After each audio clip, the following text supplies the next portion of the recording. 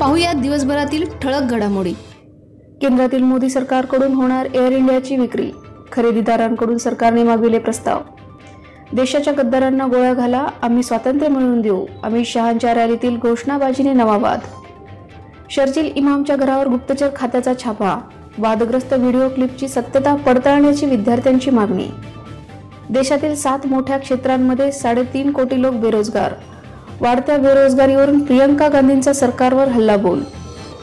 आंध्र प्रदेश सरकारचा आणखी एक मोठा निर्णय, राज्याची विधान परिषद रद्द करण्याच्या प्रस्तावाला मान्यता। मराठवाड्यातील पाणी प्रश्नासाठी पंकजा मुंडे यांचे लाक्षणिक उपोषण, तर माझं उपोषण सरकारचे लक्ष वेधण्यासाठी असल्याचं मुंडे यांचं स्पष्टीकरण। 10 रुपयांच्या थाळीसोबत 20 रुपयांचे बिसलेरी पिणारा गरीब माणूस, मनसेचे नेते अमेय खोपकर यांची आव्हाडांवर मार्मिक टीका। मला हिंदू हृदय सम्राट म्हणू नका, मनसे प्रमुख राज ठाकरे यांच्या कार्यकर्त्यांना सूचना।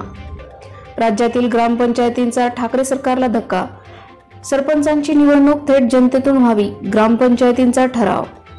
अभिनेता अक्षय कुमारने पुन्हा दाखविली दिलदोस्ती दुनियादारी, आमिरच्या शब्दाखातर बच्चन पांडेच्या प्रदर्शनाची तारीख बदलली।